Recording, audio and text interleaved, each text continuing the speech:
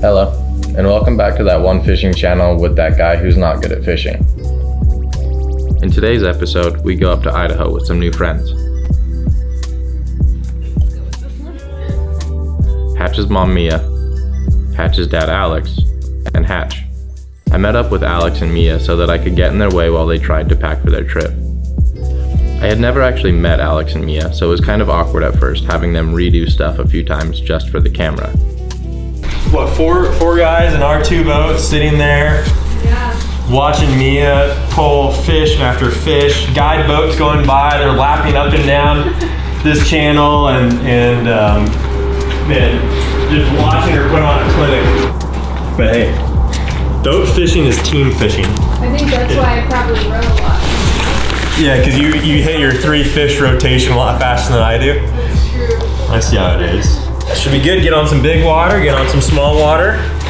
Wherever the bugs are at, right? Once we had all the gear packed, I headed up early to try and sneak in a little bit of fishing. I fished for an hour or two before the rain came, and I switched out my rod for a camera so that I could film some birds and do a time lapse of the sunset.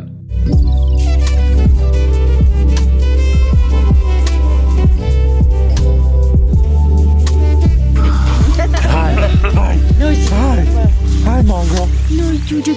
Hatch and the rest of the crew rolled into camp right around midnight and quickly set up so we could be on the water first thing in the morning.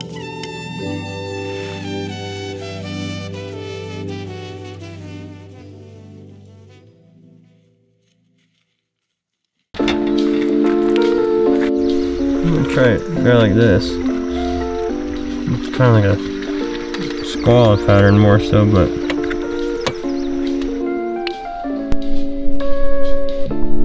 I don't want to say that first day of fishing was bad, because it wasn't. It was a hard day, with lots of wind and tons of rowing, maybe a fish or two. Mostly it was just hanging out with Hatch. A Ziploc bag of garbage might have been the biggest thing we pulled out of the water.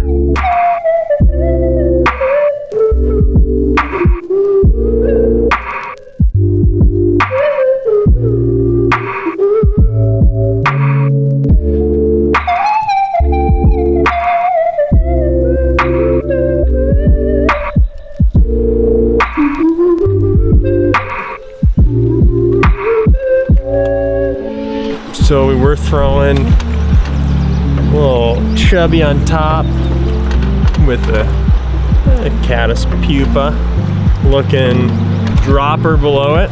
We got some caddis flying around, so we'll see if we saw some risers up earlier, a little smaller guys, but they're coming up for some caddis.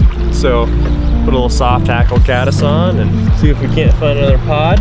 A fish rising for her, or put it in some fishy looking spots and get a fish. We didn't see another fish the rest of the day. We didn't even see a strike the rest of the day.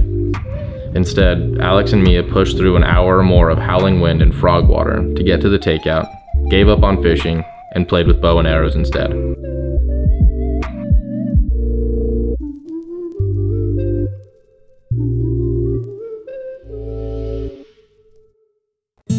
Later that night, however, we did get back on the water.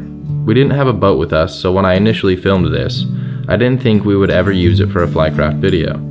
So I'm going to apologize now for the astronomical amount of slow-mo used in these shots. I had just gotten a new camera that supposedly does really well in low light, so I was geeking out a little bit, learning all the new buttons.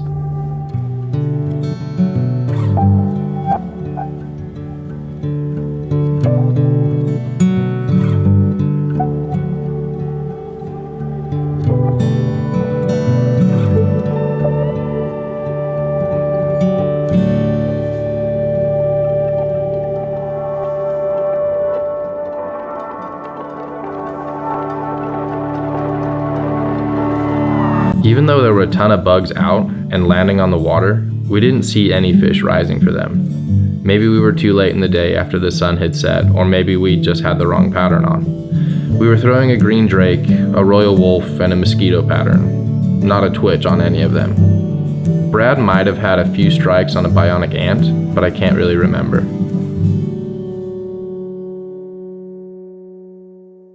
The next morning and my last day in Idaho, we took the boats through Box Canyon, a beautiful stretch of river with some big birds and colorful cliffs. It was another day of high wind, and this one was paired with some low temps as well. Because of the wind, it was pretty difficult to keep the boats near each other, so all of my footage was shot on a long telephoto lens. That plus the rocking of the boat pretty much made it so all of my footage was shaky and unusable. I had to do a stupid amount of stabilization in post to even make it watchable. Hatch has a beef with all whitewater. So she'll hang over the edge of the boat, look down, and there's a little ripple in the water, gets down there, grabs it with her teeth. She knows where she can't go in the water. She knows that, right? If she's like, okay, mom and dad are casting that way, that's my off limit zone. I'm not ruining fishing for them. I can't ruin this hole. So she'll go down below us where we've already fished, and she's finding sticks in the water. Flushes birds. Flushing birds wherever she can find them. When she was a young puppy, she's like, holy cow, what's that splashing in the water? She'd go out, try to check it out, right? And pretty quickly she found out that my dad gets mad if you get tangled in my line and I lose a fish.